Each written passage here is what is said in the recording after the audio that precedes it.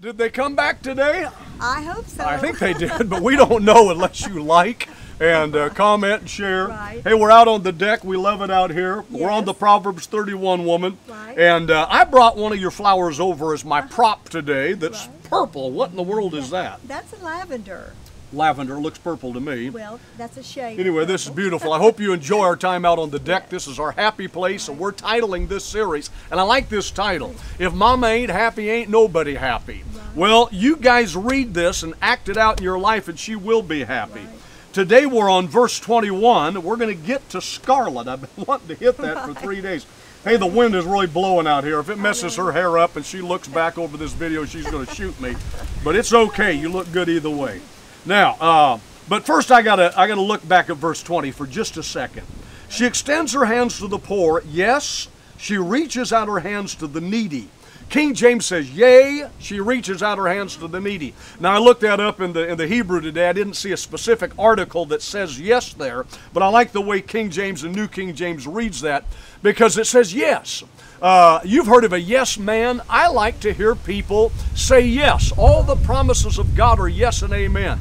So when I was growing up, it was no, no, no, no. Well, that's probably not true, Mom. If you're watching, we love you. Yes. But what about that? A woman that can say, reaches out her hands and says yes. Right. She doesn't say no to everybody. No, she extends her hands to the poor. Yes, she reaches out her hands to the needy. It's assumed that, yes, she's going to do that, certainly. It's assumed. That's not fair for that to be assumed. Well, it's probably not fair for it to be assumed, but if she's extending her hand to the poor, she's taking care of her household. We're talking about a Proverbs 31 woman, so you're going to assume that she's going to do that also. But I think, yes, she reaches out. Willingly. It's a Certainly. sacrifice. Yeah, certainly. Are there women out there that have a no mentality?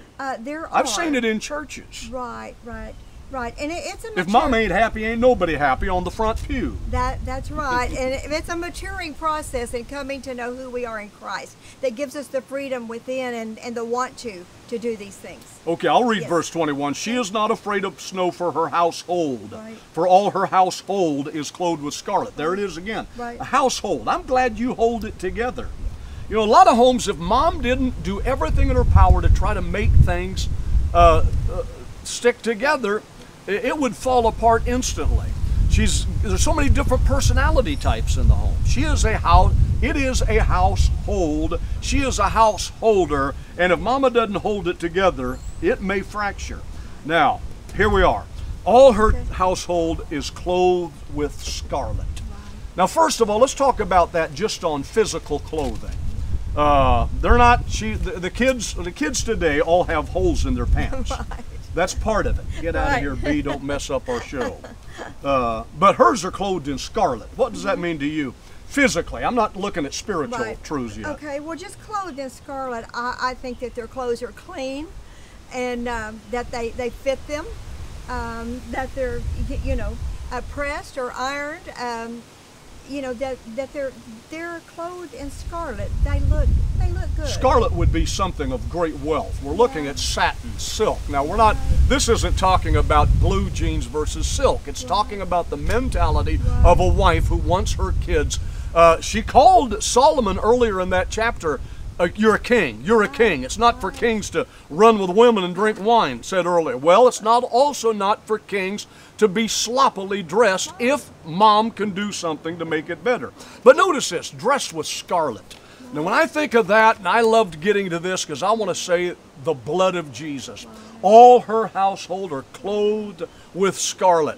She has wrapped them up in the blood of Jesus. You know, there's one thing that the devil cannot cross, and that is the bloodline. Paul said, believe on the Lord Jesus Christ and you will be saved and your house.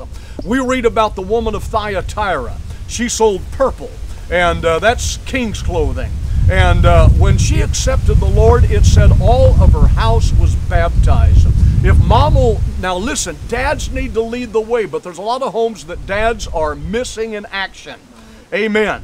And but a mom steps up to the plate and says, I don't know about anybody else, but as for me and my house, we will serve the Lord. It's a father's responsibility to do that, but if he doesn't, a mom can take the commitment and the covenant with God. I'm not leaving this thing and going to heaven without my kids and Amen. grandkids. Amen. So how do you clothe them with Right. scarlet? Well, to clothe them with scarlet is to plead the blood of Jesus over them. You know, when they go to bed, when they wake up, when they leave the house, you know, just plead the blood of Jesus over them. They're clothed with scarlet. They're clothed with the blood of Jesus because of the So mom's mom's standing prayers. at the door at the curbside watching the child get on the bus. What's Right. going through her mind at that point? Right. She's, you know, wanting him to get to school safely and coming home safely. And so she's pleading the blood of Jesus over that child for that day.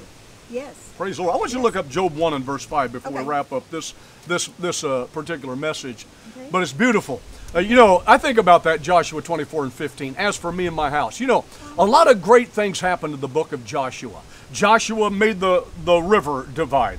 Joshua called the walls of Jericho to fall. Joshua said, sun stand still, and stood still in its track for a whole day. Those are big things. But the biggest thing that Joshua ever did is when he gathered his children and grandkids around and said, I don't know about you, but as for me and my house, we will serve the Lord. That's greater than building skyscrapers. That's greater than building Trump Tower. That's greater than having $1 million in stocks and bonds. Is to say, my kids are going to heaven with me. Amen. And that's the main thing. Look at Amen. Job after his children were having a big party at their eldest son's house. Okay, is this verse 5? Verse 5. So it was, when the days of feasting had run their course, that Job would send and sanctify them. And he would rise early in the morning and offer burnt offerings according to the number of them all. For Job said, it may be that my sons have sinned and cursed God in their hearts. Thus Job did regularly. He did this regularly. Yes. He was pleading the blood of Jesus. Now Right. that was before Jesus ever came. We're looking back in retrospect. Right. He was laying down burnt offerings. He was applying the blood literally. Right. And if Job did that as a man, a dad, Yes. and we read of the Proverbs woman, she does it as a Right. woman, all her kids are clothed with scarlet, Right. then in this day and age, it's important for you to have a prayer time, go through the whole list of names of your children and plead the blood of Jesus over them. Send the angels of God with them. Ask the Lord to bless and prosper and keep them safe. And I believe that God answers that kind of prayer. Yes, He Thanks will. for being with us today. Yes. Anything to add? Amen. Just stay close to God. Keep that word in front of you and plead the blood of Jesus.